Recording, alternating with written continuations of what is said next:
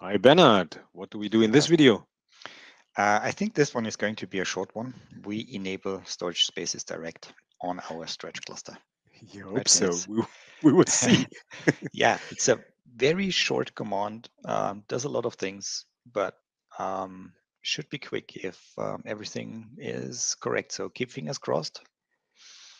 I do. So if you want to know what this command is doing, it's doing a lot. We Mm-hmm. explain that in our other video series. We want to be fast here. Mm-hmm. So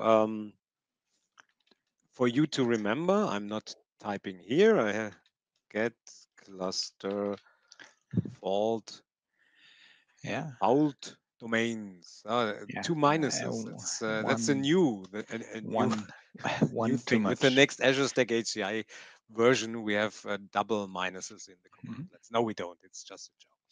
So we have two sites here, and that's the difference to our non-stretch cluster. And if Mm-hmm. I now do the enable cluster S2D Mm-hmm. command, and let's do a verbose here, Mm-hmm. it will recognize. No, it will not recognize because I'm missing a feature. And so Yeah. we have to restart this recording. So Okay. I didn't expect this. No, It me seems that neither. I forgot something to install, right? But it's a good thing. I mean, the cluster did, or the command did pick up that it is requiring storage replica for that stuff because we do have a stretch cluster, right? Yeah, let's Exactly. do it, and maybe we in speed up the video, right? So storage replication is the feature we need. Carsten will set it up. And Yeah. once we have it, then we'll do the same command again. Okay. So you may run into the same issue as we do. But if it's not an issue here. I mean, just install the stuff and then keep on So it's called keep on doing it again. storage replica. Hmm.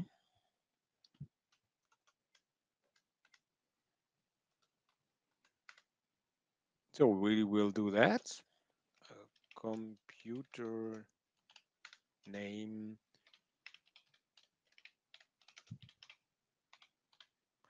I don't know if let's do this on this one, and then we change the last digit to 2, 3, and 4.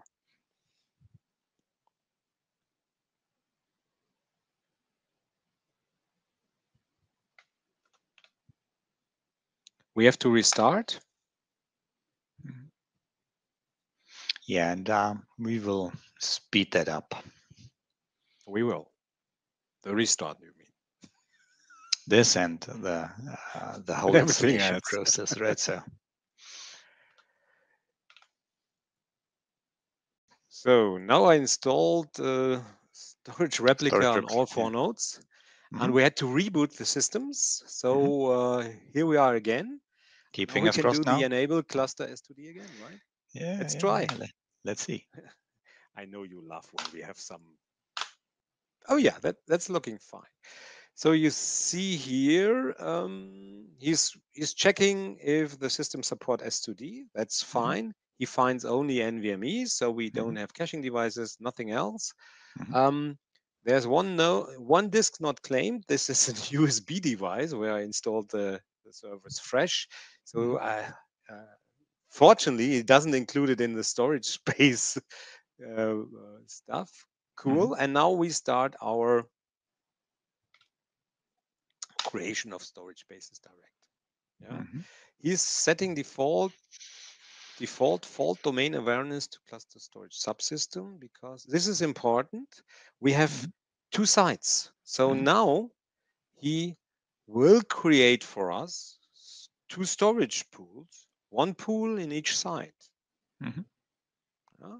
Hopefully, Yeah, because that's yeah, and we will have a look later, right, in yes, the we will. in Failover Cluster Manager because and we mentioned this. I mean, this is the only scenario where you can have at this stage, November 2023, more than one storage pool in an Azure Stack HCI system, right?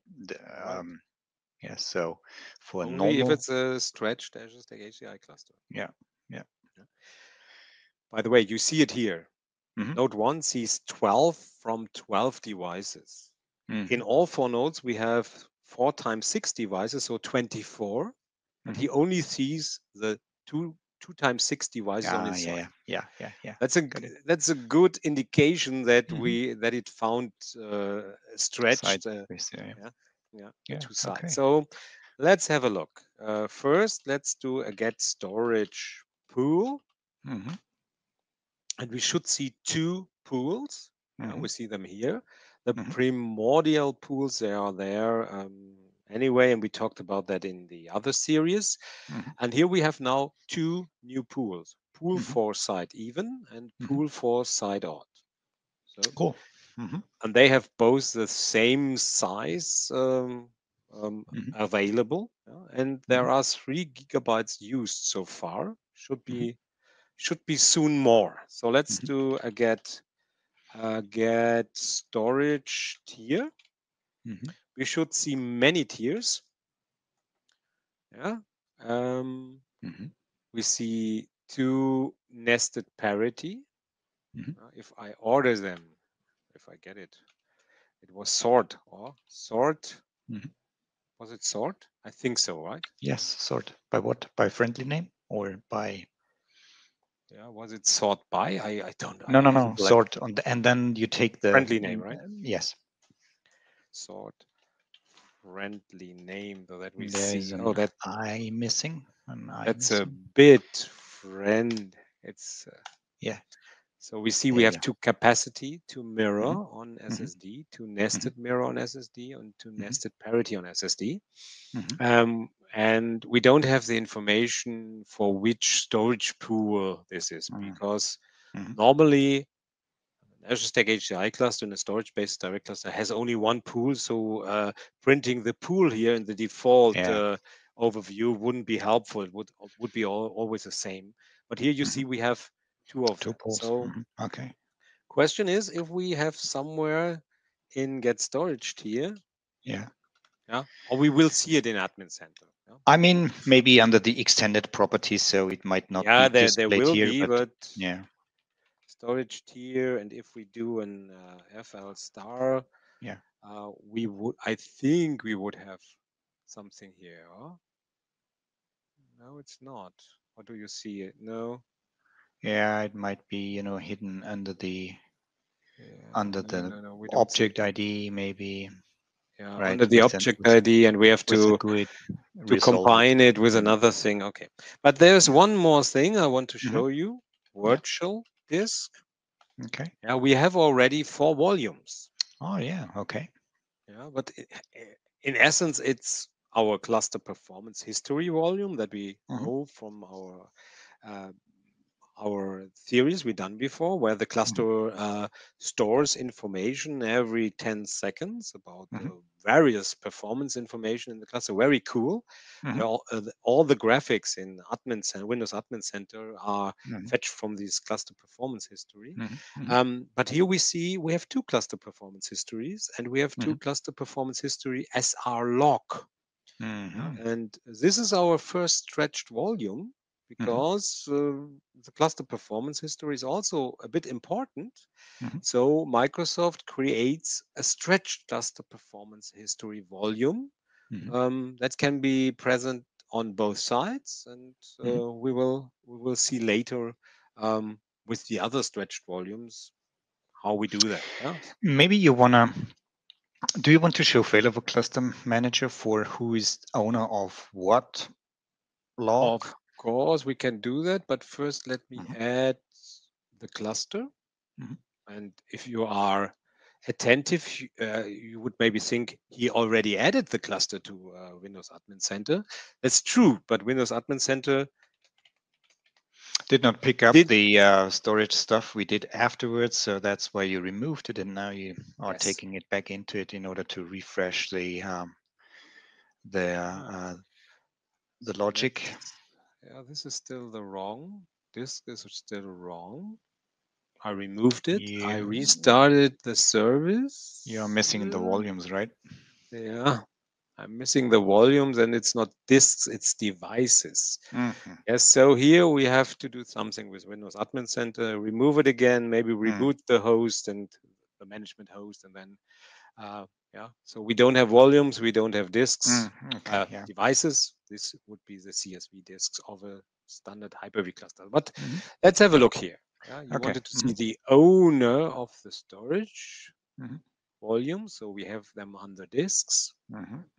If we look here, these Okay. are our volume names. So Hmm. we have our cluster performance history, Hmm. and we have another history with a, let's say, GUID, two GUIDs, right?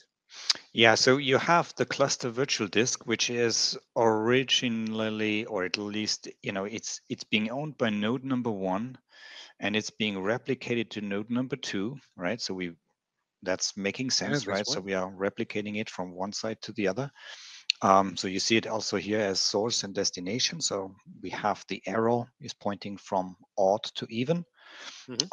And for doing this, I mean, from the previous videos we did, how we explained how the synchronous replication works, you need to have two log files, and um, these are the bottom ones, right? So one log file on the source and one on the destination. Yeah. Okay, makes sense. Um, So if there is more information in the mm, Failover Cluster Manager, but first a word of advice: you mm, can use it to look at the stuff, but don't use it to create the replication. For that, Windows Admin Center is very nice, and yeah, look here it, at the information, fine, mhm, but don't play around here. Yeah, because it's yeah. Failover Cluster Manager is not really the right tool for that. That is There, my yes, opinion. there you need to follow right order, and yeah, maybe it's a little bit misleading. And I think, and I agree, it's easier doing when using Windows Admin Center for this. But I think we are going to fix our Windows Admin Center issues first. Maybe not in this video, but we'll fix it and then do the creation of the volumes in the next video. Or is there Exactly. anything else that you want to show in this one? No, so far Okay. we are fine.